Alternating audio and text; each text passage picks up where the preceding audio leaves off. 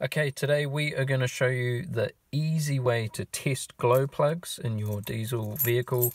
This is a quick trick that mechanics use to test the glow plugs really quick and easily. You don't need any special equipment for this. All you're going to need is a random piece of wire. So we're going to show you how to do it, but first we will look at how this thing is starting. This is a Ford Courier, similar to a Ford Ranger. These things are real common for doing in the glow plugs. So we'll turn it on there. You can see our glow plug light. And then we'll hear how rough that is. And I've got my foot on the gas to get it going.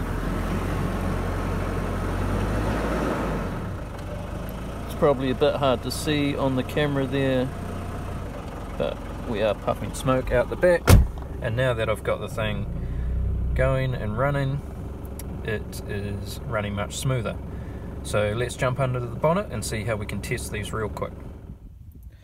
Okay, so all that we've done here is we have removed the rail that connects the 4 glow plugs together, because we want to be able to test them individually. Then all we need is just a random piece of wire. So I've got a bulldog clip here actually holding the end of the piece of the wire to the positive terminal on the battery there. Okay, obviously need to be careful where the other end is while we do that. If you've got your hands free, you can actually just hold that on there with your hand. I'm just using the bulldog clip because I have to hold the camera with the other end. Okay, then real simple. All we're going to do, we don't want to touch this on an earth, that's going to give us a big spark, but what we want to do is just on the terminal on top of the glow plug there, just give it a little flick. Okay, so that one's got a bit of spark in it. Okay, so that glow plug with that bit of spark is probably alright. This one here, nothing at all. So that is a dead glow plug. See what we've got further back. That one's got a bit of spark, and that one has got a bit of spark. Okay, so we've got one definitely dead glow plug. The others are probably on their way, so we will be replacing all 4, and then we'll have a quick look again and see what this test looks like with 4 new glow plugs. So of course make sure your new glow plugs match the old ones, including the voltage rating on them.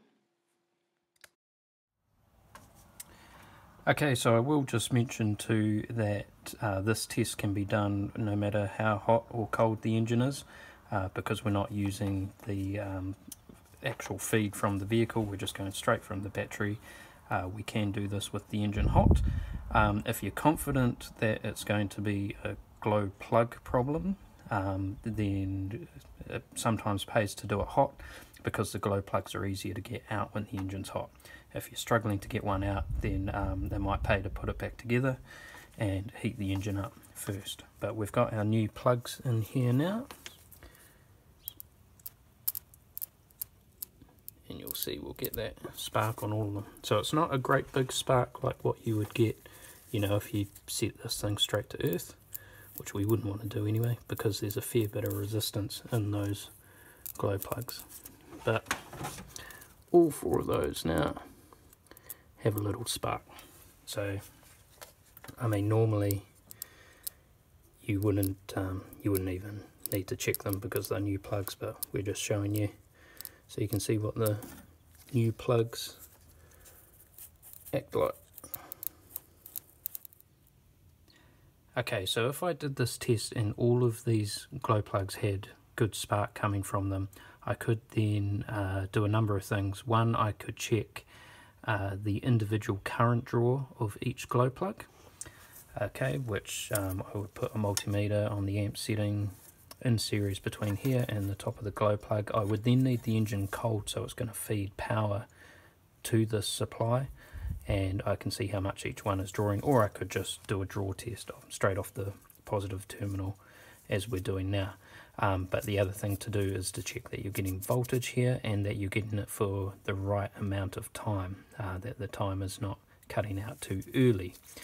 Okay, and then failing that, it does sometimes pay actually to take the glow plugs themselves out and bench test them, which means putting an earth around the thread and feeding power to the top straight off the battery or off a jump pack, and actually watch them heat up. Okay, you don't want to hold it on there too long and burn them out, but if you do it for a while, you should see how fast they're heating up. I actually had a vehicle once that had been looked at by a number of mechanics.